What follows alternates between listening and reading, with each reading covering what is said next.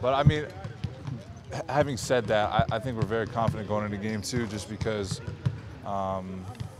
we've had a little bit more time to prepare. We can see what we can do better after game 1. We watched a lot of film, and we did a lot of good things, but there's a lot of things we need to improve on, so I think we're ready.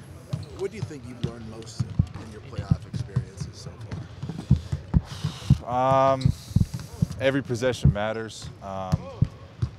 It's really tough to go out there and kind of, let plays go and not be locked in on every single play because, one play here, one play there could be the turning point in the game and the series. So just trying to be locked in and as much as possible is tough.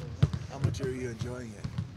Oh, I love it. I love it. It's playoff basketball is the best time of the year. It's just like, in college and the tournament, March Madness is the best time of the year. And anytime it's win or go home and everybody's playing as hard as they can. And with all the competitors on this team, how hard we play, it's just a lot of fun. It's the best time of the year, and we're all having a good time. How do you balance that, urgency of needing to pick up a win on the road with not getting too tight?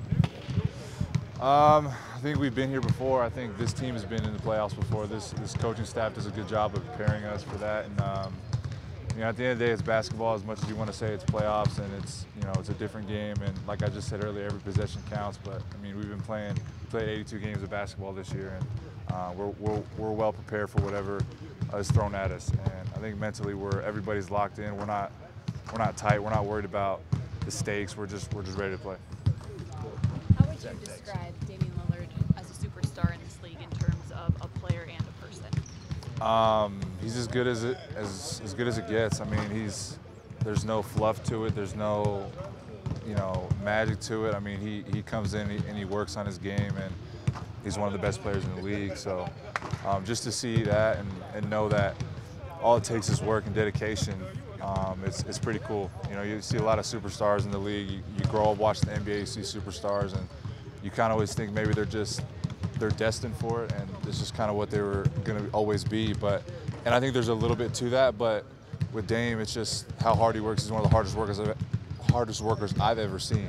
So there's just no secret to it, which is pretty cool. And then obviously as a leader, treats everybody the same.